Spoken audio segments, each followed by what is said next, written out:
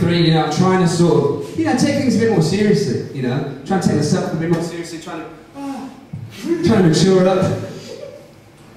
I keep looking at you, I'm sorry, but I do that. And so yeah, I'm trying to sort of take things more seriously. So I'm trying to stop judging people, right? I find a lot of people judge. If you get told something about someone, you automatically, you know, associate that thing with that person. So I'm trying not to do that as much, right? So for example, I was watching the TV the other day with my pal, right? And a paedophile popped up, right? On the TV.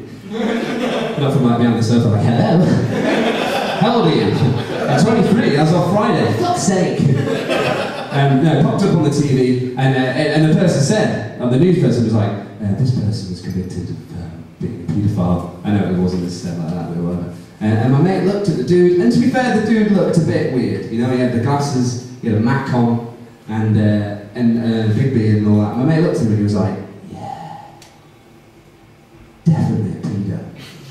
I was like, you've just been told he's a pedo. You wouldn't have thought that before that. And then it went on to be like, oh, the man was actually a local baker of the town.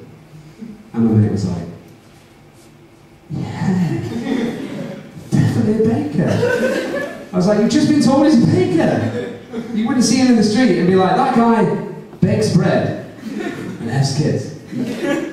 Makes a love story. And it happened again. My TV, someone pops up on the TV, and it was quite a good-looking dude, right? And they go, this man was arrested today for the murder of 12 people.